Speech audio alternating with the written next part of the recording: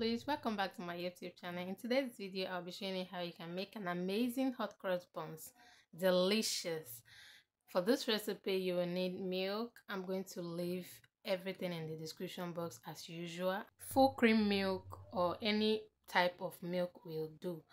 You add it in a bowl and add sugar, add yeast and mix it together. You're going to cover this for about 5 minutes to allow it ferment. This is after 5 minutes, and you're going to see this is how it looks after 5 minutes. And next thing, you're going to add powdered milk flavor. At this point you can add vanilla, any flavor of your choice, and then you're going to add cinnamon powder, nutmeg and salt. You're going to mix this together again until the powder dissolved in the mixture. Okay, the next step, you are going to set this aside and bring out another bowl. Add 1 egg, and you're going to take lemon. You're going to scrape the back of the lemon, okay, just like peeling it, but this time around you're going to scrape the back. Make sure it is washed and it is very clean. You can use orange for this as well. All right, so you're going to peel the back of it inside the egg, and you're going to mix this together.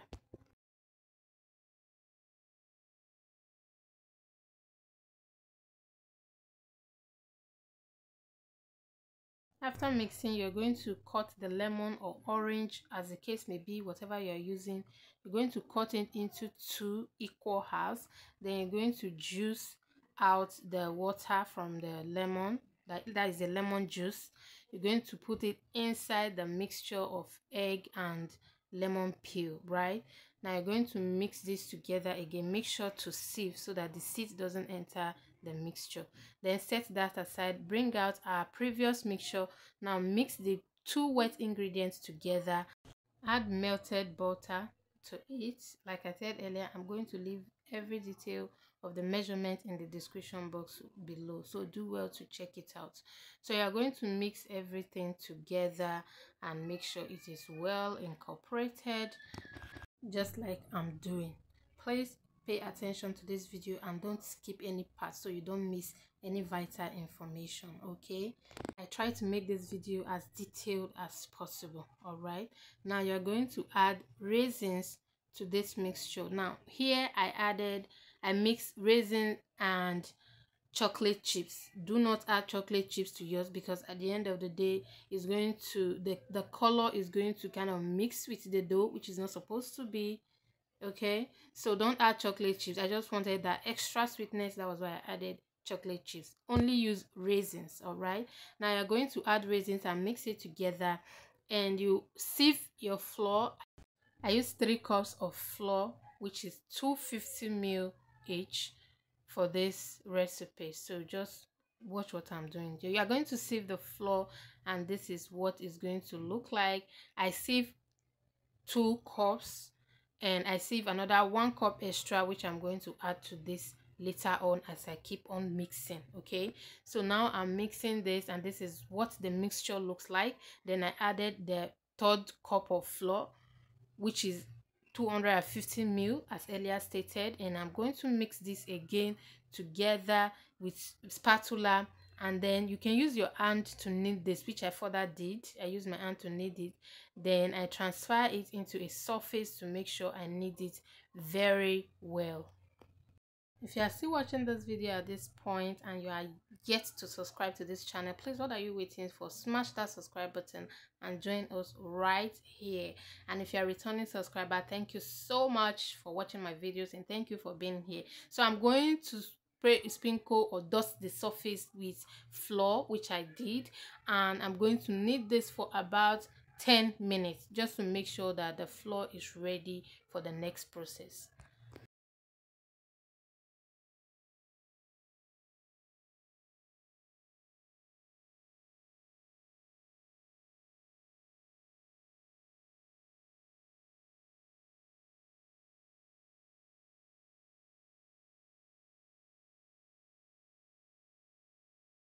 Now this is what I said earlier. You can see that the chocolate chips is rubbing off on the dough, right? You can see this, right? That is why I said you shouldn't use chocolate chip. Even if you are going to use it at the last minute. Just maybe at this point you use it and mix it, okay?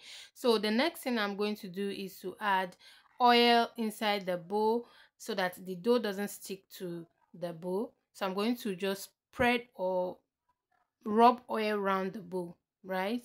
And I'm going to add the dough inside the bowl and cover it to rest for about 30 minutes or until double in size. Now I'm going to leave this to rest, and after, this is what it looks like. After 30 minutes it has doubled in size. So I'm going to remove this from the bowl and transfer it to a surface again and knead for another 3 minutes.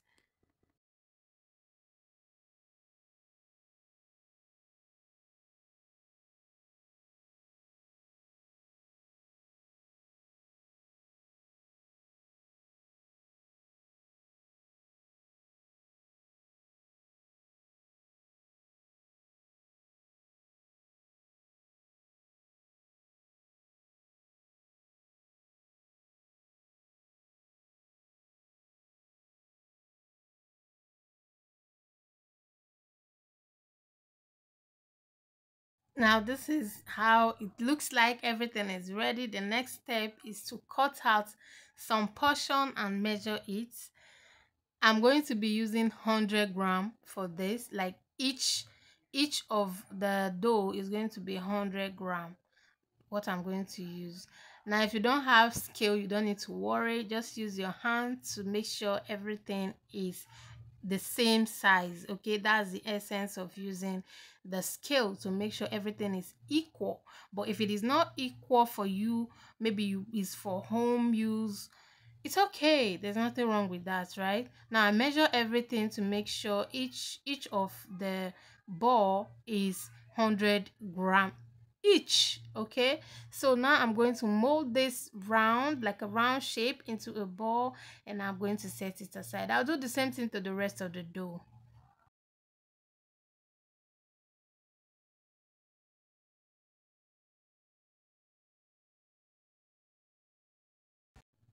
This is what everything looks like.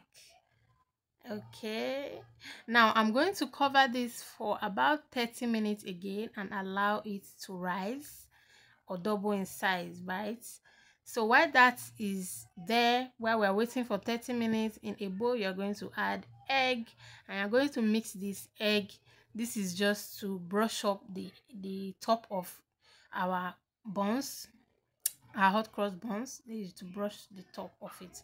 Okay, so we're going to go back. This is after 30 minutes. You can see how it looks. Then you're going to brush top of it with this egg. Okay, just watch what I'm doing.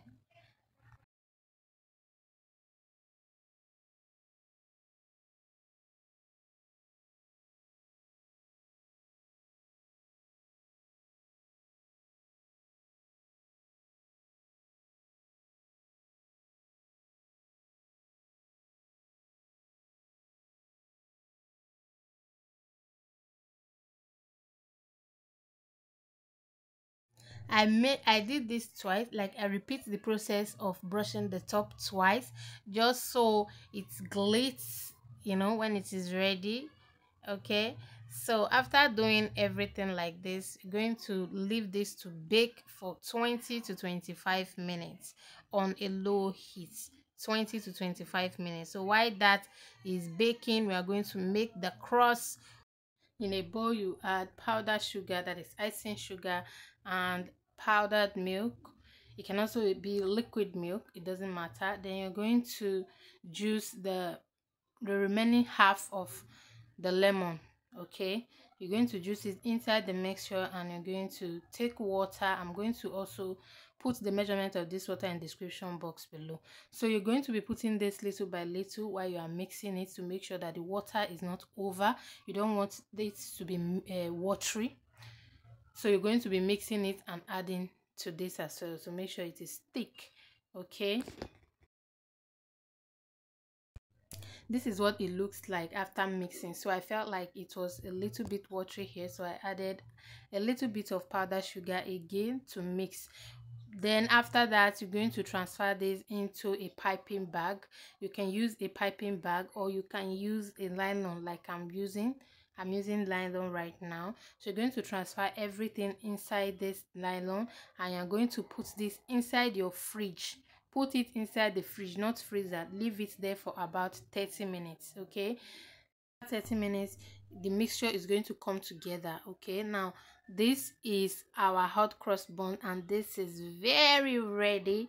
The scent alone, the aroma is giving everything is supposed to give. So this is what it looks like. I'm going to brush this off with honey. I'm using honey to brush the top, just to give it a little taste, you know, like a little sweetness and a little glitz.